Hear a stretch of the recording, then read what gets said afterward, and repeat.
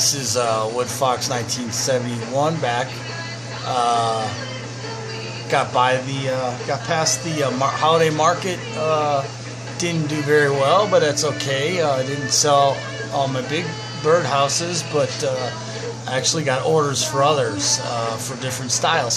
So yeah, so it all turned out. Believe it or not, I had orders for walking sticks, which that's something I just got into a few years ago, but I haven't really practiced it lately because I've been busy building birdhouses.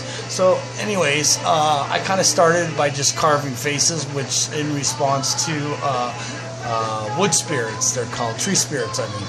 But anyways, I have a tool to do, and I'm going to show you my process where I take off the bark and get it kind of prepped and ready for any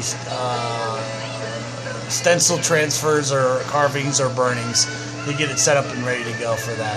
So enjoy. Enjoy my video. Thank you. So I just basically, it's dried out. Now that's something that's very important too, that when you do want to build a walking stick and you have a stick, you gotta let the wood dry out, otherwise it'll crack on you. But right now this is fully dry. This is probably about, I don't know, I picked these tree limbs up from just the ground, anywhere local, about a year and a half ago. So it's been drying out for over a year. And I can pretty much just start it with my chisel, or you can use a planer, and you just get part of the bark and it'll actually start coming right off.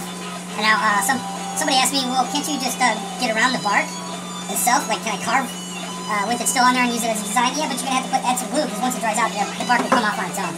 So yeah.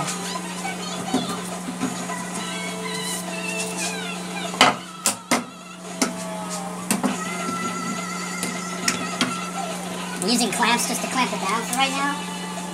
Keep it stable while I'm debarking it.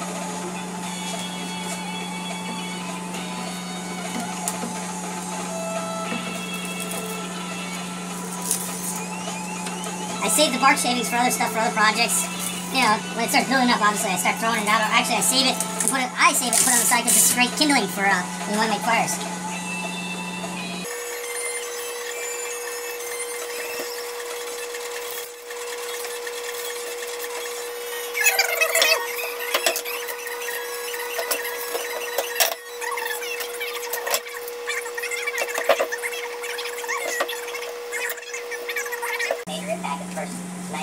Another trick that I use sometimes, if there's a little bit left over, I can't get it off, some fine oil either. Let me see if you can see that.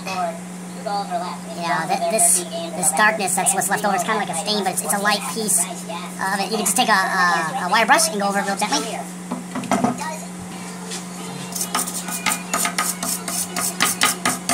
Makes it easier also to get around the knots. I've shaved the knots a little bit. A planer. You know, you can take an axe and when they have branches and stuff on it, you can just knock off the big pieces.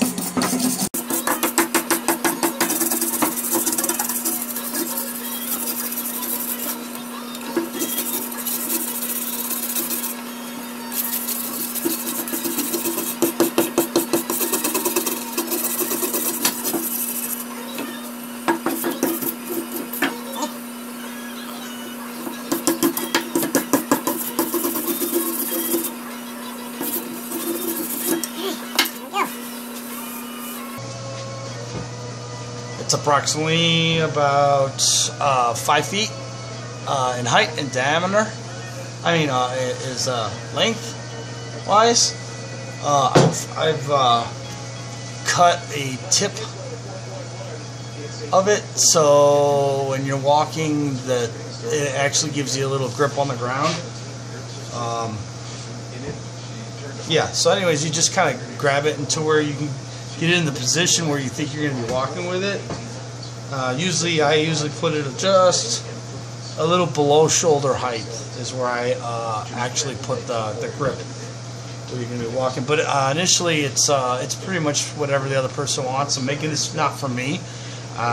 So what I'm going to do is I'm going to mark it where I want my handle, my grip, and then I'll make some carvings of some texture in it, so it gives it a little more grip. That's part of it just complements the wood.